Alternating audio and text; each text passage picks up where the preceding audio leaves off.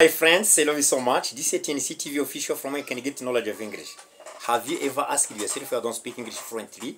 I'm telling you here to TNC TV official, it is a sure deal. You can speak English within the shortest time. Please subscribe. After subscribing, you watch the video.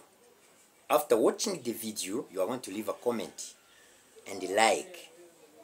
Friends, here at TNC TV official, you promote English fluency. You have seen that when you speak, we don't tolerate. It means that you are there to respect the rules of the language. You know, every language has the rules that should be respected. Today, let me teach you the lesson that is called if clause. You know if clause? If clause, it's a lesson that can support you to be fluent. You can speak English freely because you understand very well if clause. In English, you have two sentences that should be linked. Those sentences, sometimes the first sentence and the second one are complementary. Dear friends, if clause has three types. Those types, I need today you understand them. You know the way you are going to use, you are going to apply if clause while speaking or while constructing the sentences. Type number one, it is when present in the first sentence, and in the second sentence is going to be future tense.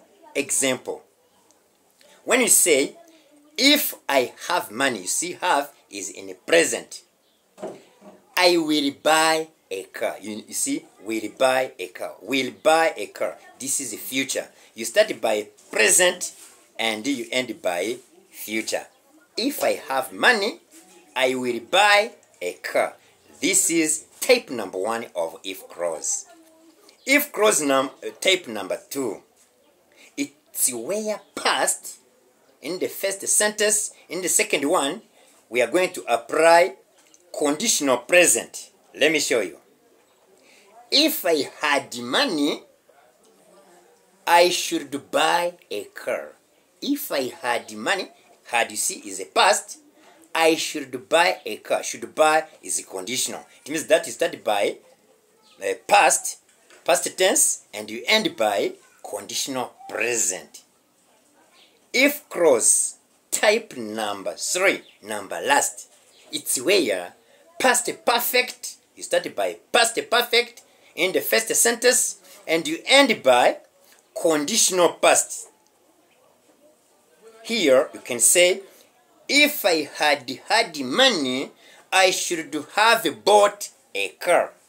You see, we start by past perfect and you end by conditional past. I think that by here, before closing my video, you remember 12 tenses. When you don't know 12 tenses, it is not easy for you to know if clause.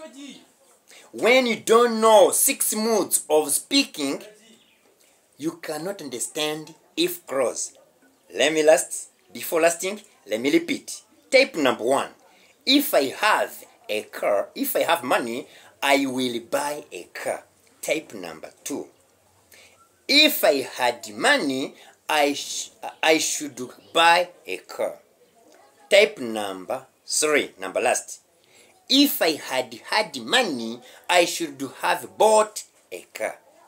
Dear friends, I believe if it is not the first time or it is the first time you understand that in English, you have to know if clause. Type 1, type 2, type 3. So, if you comment, you can say that type number 1, the action is possible, is still possible, can be possible. Type number 2, we don't have hope that the action can be done. Type number 3, really, we don't have hope that the action can be done because it is completely finished. Dear friends, I love you so much. You keep watching our videos. You continue to watch our videos. In these days, you are trying to explain more about the lessons, all of the lessons of English here to TNC TV Official. You are going to understand. This is the platform of the people who wanted to know English. If you want to practice English, you keep watching our videos. I love you. See you next time with another lesson. Bye-bye.